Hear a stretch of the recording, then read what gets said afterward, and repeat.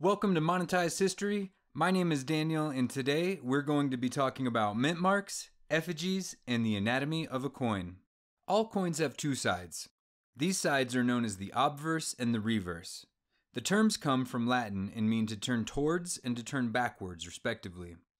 Each country has their own rules about what must be on the reverse and obverse of their coins.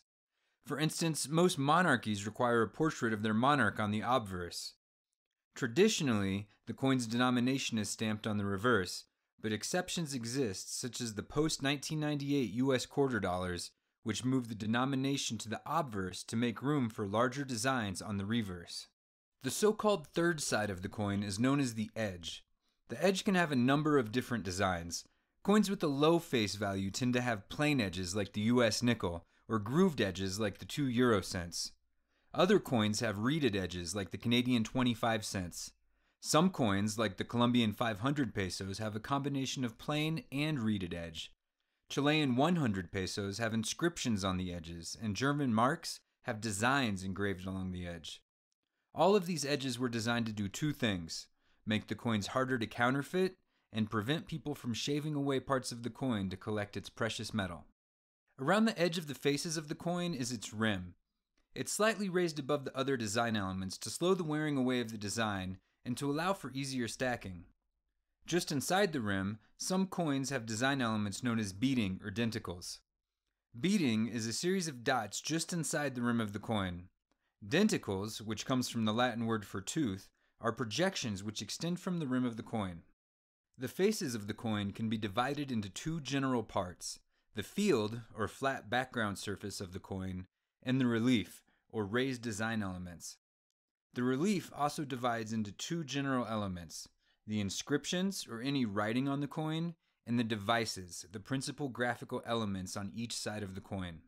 The primary inscriptions on a coin are known as legends and are typically inscribed along the outer edge of the coin. Legends can take nearly any form, but for most coins, it's the name of the country or issuing bank. For many monarchies, the name of the current ruling monarch is also part of the legend. In the case of the United Kingdom, however, the name of the country is not mentioned. Almost all modern coins will have the denomination as one of its inscriptions, usually on the reverse. The vast majority of all countries use numerals to represent the value of their currency to accommodate for illiteracy. Some countries, such as the United States and the United Kingdom, spell out the denominations on their coins instead. Many countries put their national motto on their coins as well. The US is unusual in that it puts two mottos on its modern coins. Dates, mint marks, and assayer marks have been on coins for over 1,000 years. Dates show when a coin was put into circulation. Mint marks show where the coin was minted, and assayer marks show who verified the amount of precious metal in the coin. Today, only mint marks and dates remain, and they are mostly maintained for tradition. Historically, these marks were used to find the source of errors in the minting process. If a coin was found to be underweight, the date, mint mark, and assayer mark could determine who was responsible for the error.